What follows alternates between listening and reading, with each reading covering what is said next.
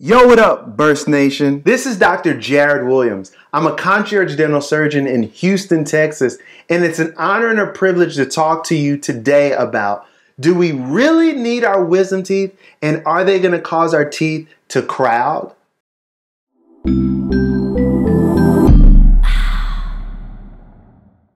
Well, it really depends on the case.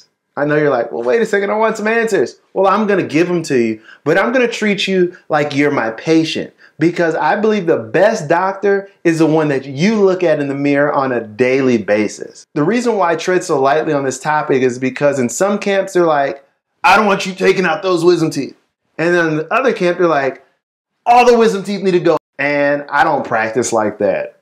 I believe that there's a case by case situation on all facets. And if the patient knows all the information and not swayed one way or the other, they're going to make the best decision. And if they don't, it's not our job to force them to do what we want them to do. So what I'm going to do is this. I'm going to show you a couple of cases, and I'm going to leave the articles down at the bottom so that you can research them on your own. And feel free to reach out to me at any time. All right? Let's do it. All right, so before we jump into the case, you generally have 4 wisdom teeth, 2 at the top, 2 at the bottom. And they could come in sideways, up and down, backwards, at the roots, at the crowns, all around. You know what I mean? So let's jump into it. All right. So wisdom teeth are kind of funny because they can come in any way, form, or fashion. And the reason why we generally take out wisdom teeth is because there's just not enough space in the jaw. And when there's not enough space, something's got to give. All right, so let's jump in this case. All right, so as you can see, we have 4 wisdom teeth, and I'll map these out for you. You have 1 here, which is number 1, 16, 17, and 32. And when I look at these wisdom teeth, what I like to do is let the patient see them so they know what's actually going on in their jaw.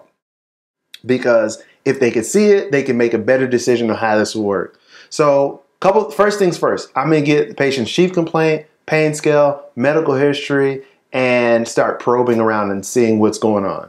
Now, in this case, I don't see anything that really pops out at me to say, hey, these teeth are urgently needed and come out. And what I mean by that is this. There's no significant cavities, there's no cysts, there's no black spots on the x-rays, and so that's good. However, when I see a tooth that's horizontally impacted, which means it's sitting sideways, coming up against the adjacent tooth, that tends to be concerning because bacteria is very, very tiny. It can find those little crevices and slide all the way down and just sit there and cause an inflammatory response. And when there's inflammation, bone starts to get away from that as fast as possible. In this particular situation, I'm pretty sure if you were to probe this area gently without anesthetic, you'll be able to comfortably go down about 5 to 6 millimeters. And we know that anytime you probe and it's greater than 3, which is 4 or greater, then we have disease. And so I'll let a patient know, hey, I'm probing and I'm getting some pockets back here. It doesn't look like you're going to be able to manage this. It's probably a good idea to get these out. All right. And by giving that patient that information, they get to make the determination. Do I want these teeth to stay in my mouth or I don't want them gone?